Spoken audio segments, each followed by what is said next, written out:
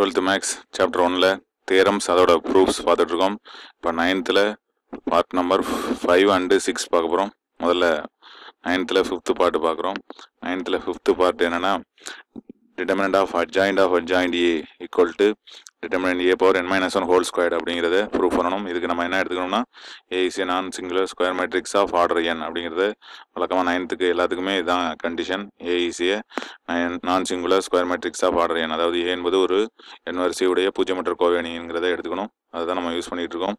இப்போ ஃபர்ஸ்ட் நம்ம என்ன எடுத்துக்கிறோம், வழக்கம் போல A is a given A is a non singular square matrix of order n. அப்போ அதை யூஸ் பண்ணுறோம். அப்போது என்ன கிடைக்கும்னா determinant A not equal to 0 அப்படின்னு கிடைக்கும். இதுலேருந்து நம்ம என்ன எப்போதுமே வழக்கமாக A inverse exist அப்படிங்கிறத எடுத்துக்கோம். A inverse exist அப்படிங்கிறத எடுத்துக்கோம். இங்கே அதான் எடுத்துக்கிறோம். இப்போ நம்ம we know that the result adjoint A க்கு என்ன ஃபார்முலானா determinant A power n minus 2 into வெறும் A அப்படின்னு சொல்லிட்டு பார்த்துருப்போம். அதுதான் இங்கே யூஸ் பண்ண போகிறோம். adjoint A equal to determinant A power n minus 2 adjoint A அப்படிங்கிறது 9th ஏற்கனவே பார்த்த ப்ரூஃபு. அதை நம்ம ரொம்ப ஈஸியாக ப்ரூஃப் பண்ணோம். இப்போ இதுக்கு என்ன பண்ண போகிறோம், taking determinant on both sides அப்படின்னு சொல்லிட்டு நம்ம எடுக்கிறோம். ரெண்டு பக்கமும் டிட்டர்மினன்ட் எடுக்கிறோம். அப்போ நமக்கு டிட்டர்மினன்ட் எடுத்தோம்னா என்ன கிடைக்கும், டிட்டர்மினன்ட் ஆஃப் adjoint A தான் கொஸ்டினில் கேட்டுருக்காங்க. Determinant of adjoint A equal to இப்போ RHS சைடு தான் நம்ம கண்டுபிடிக்கணும். அதில் என்ன இருக்குது, determinant A power n minus 2 into வெறும் A இருக்குது. வெறும் ஏங்கிறது மேட்ரிக்ஸு, இது வந்து ஒரு ஸ்கேலர். இது ஏற்கனவே நமக்கு நல்லா தெரியும். டிட்டர்மினன்ட் ஆஃப் KA அப்படிங்கிறது என்னென்னா, ஏங்கிறது ஒரு n order மேட்ரிக்ஸ்னா determinant of K equal to K power n into determinant A அப்படின்னு சொல்லிட்டு நமக்கு நல்லா தெரியும். இப்போ இது என்ன இருக்கோ அது வந்து ஆர்டர் n டைம்ஸ் வரும் வெளியில், டிட்டர்மினன்ட்டுக்கு வெளியில். அப்போ ஏற்கனவே இருக்குது determinant A power n minus 2. அப்போது அதோட ஆர்டர் பவர் எத்தனை வரும்னா n டைம்ஸ் வந்துடும் இன்ட்டு டிட்டர்மினன்ட் A அப்படிங்கிறத யூஸ் பண்ணுறோம். அதாவது கேவோட வேல்யூ இது. ஹியர் K ஈக்குவல் டு என்ன அப்படின்னா determinant A power n minus 2 அப்படிங்கிறது ஒரு வேல்யூ ஆஃப் த டிட்டர்மினண்டோட வேல்யூ. பவரில் போட்டோம்னா அதுவும் ஒரு வேல்யூ தான். அப்போது இதான் கிடச்சிருது. இப்போ இது என்ன ஆகும் அப்படின்னா determinant A power n squared minus 2n கிடைக்கும். இதுவும் ஒரு டிட்டர்மினன்ட் A தான். இதுக்கு பவரில் எத்தனை இருக்குன்னா 1 கிடைக்குது. அப்போ பவர் 1. இதுவும் டிட்டர்மினன்ட் A தான், இதுவும் டிட்டர்மினன்ட் A தான். அப்போ ரெண்டு டிட்டர்மினன்ட் பவரையும் என்ன பண்ணலாம், பேஸ் சமமாக இருந்தால் பவர் ஆட் பண்ணிக்கலாம். அப்போது டிட்டர்மினன்ட் A பவர் என்ன கிடைக்கும், n squared minus 2n plus 1 கிடைக்கும். இது n minus 1 ஹோல் ஸ்கொயர்டு அப்படின்னு தெரியும். n square minus 2n plus 1 squared அப்படின்னு இருக்கு. அப்போ this is determinant A power என்ன கிடைக்குது அப்படின்னா n minus 1 ஹோல் ஸ்கொயர்டு அப்படின்னு கிடைக்குது. இதுதான் நமக்கு தேவையான proof. adjoint A equal to